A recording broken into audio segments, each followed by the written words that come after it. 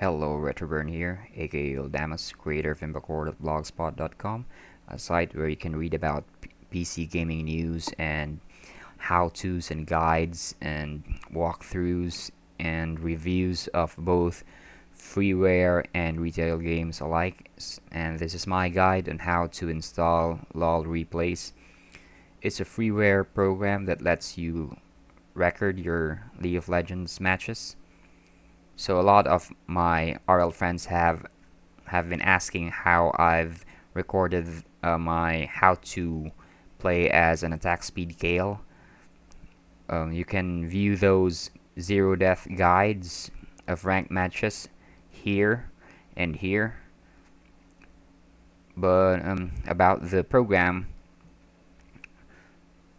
you can simply Google for it. Like if you type in LoLReplay, and the search engine is going to give you a bunch of links, of which the first two will lead you to the developer's website. So clicking on the first one, and so this is the home page, and clicking on the download link leads you to this page, and from there you can download the latest LoLReplay version. It's 0.8.1.4 as of March 27, 2013. I should warn you guys that of course the one man development team of this freeware can't simply keep up with Riot's frequent patching of the game, so a lot of bugs may pop up every time a patch is released. So I've bought a new PC, and I figured this would be the perfect time to show you guys how to set up your LoLReplay. So I've copy pasted all my folders from my old PC to this one, and it's under my Eat My Games. Don't mind the name. It's an in joke between me and my RL mates. So this is the LoLReplay.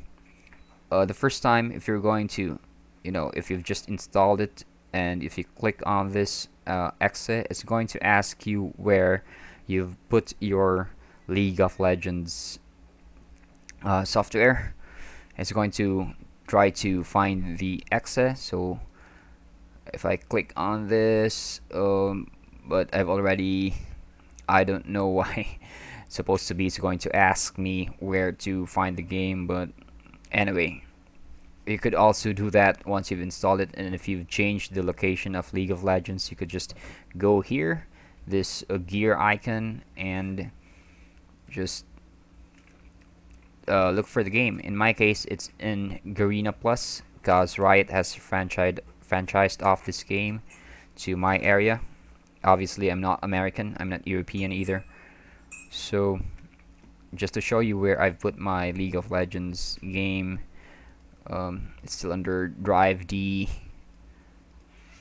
and it's under Garena Plus, it's under Apps, it's under LOLPH, and it's under the game.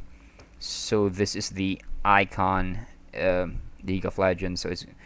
So this is exactly what I've put here. I just copy pasted that, or you could also use this one, the browse for. This is the screen that pops up if you first install the game. I mean the freeware utility. So you could just fiddle with this and search for that folder, the game. So that's right here, and you just click OK. So, or you could do it this way. You could just copy paste and copy from there and paste here. So also you have to instruct the freeware utility which folder you're going to store your replays. So in my case, this is under my documents, my videos, and LoLReplays. So I'm going to show you. So this is documents, my videos, and LoLReplays. It's going to store all the replays here, and that's good to go. And if you're using Fraps, you might want to click on the Fraps fix, because as of this version, the freeware utility has problems if you activate its fast forward feature. It's going to mess up the cooldown counters, I think. So you might want to click on this button, check it. And so that's about it. And you don't have the good thing about this freeware utility is you don't have to click on any record button. You just leave it running while you're playing your League of Legends match, and it's going to record your match. And the difference between using this one and other third-party recording software is that it's not going to produce files that are massive in terms of megabytes. It's just going to create little files that you can view using this utility, and it's going to activate your League of Legends game. And I think it just stores data where where your characters are moving, what your champ has been doing at this point in time, things like that. It doesn't operate the same way as Cam Studio or Fraps.